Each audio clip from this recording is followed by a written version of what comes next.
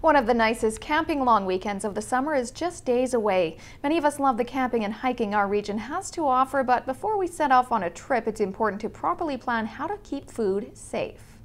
Having the correct type of cooler to store food during your outing should be one of the top items on your list. Most of us pack enough food and water for an outdoor adventure. However, keeping the food safe for an extended period of time can be a challenge.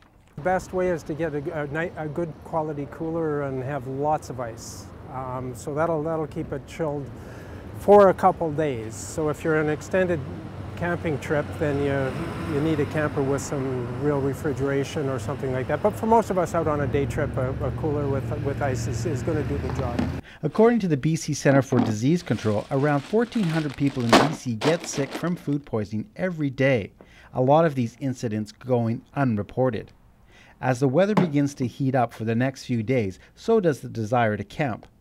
The heat can be bad for food because bacteria can multiply quickly. The thing is, if the food gets warmed up, there's always some bacteria in the food, and at elevated temperatures it will grow and can cause illnesses if it gets to a high enough number in the foods.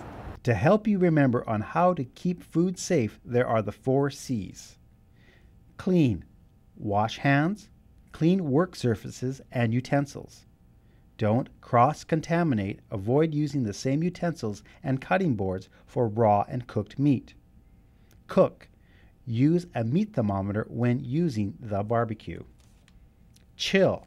Do not leave food outside of the cooler for longer than 2 hours. Camping is meant to be fun, so planning ahead can prevent your camping experience turning into a bad one. Dave Branco, CKPG News.